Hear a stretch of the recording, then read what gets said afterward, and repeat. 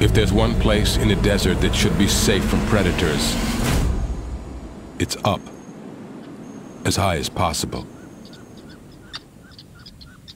Sociable weavers build great grassy apartment blocks, specially designed to keep enemies out. Access is only possible by air from below. But Capo's got a trick to get in. This is a hit he's got to make. With so little food around, a chance at a prize this rich is too good to pass up.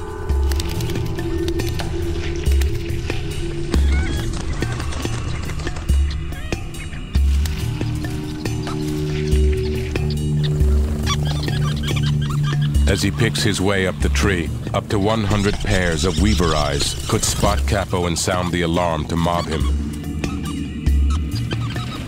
But he's timed his operation well. The birds are caught up in their daily activities, and his scales provide perfect camouflage. There's no stopping his stealthy approach now. He can taste lunch on the air. Elongated muscles holding together hundreds of vertebrae means Capo is like one long elastic band, able to twist around any angle.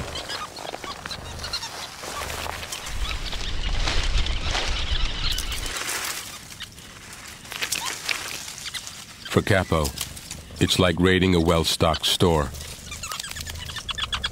A nest like this is a valuable food resource for him.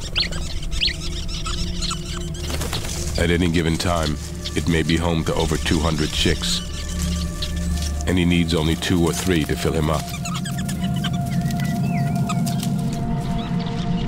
Breaching the security of a weaver's nest is a tough job, but Capo's pulling it off.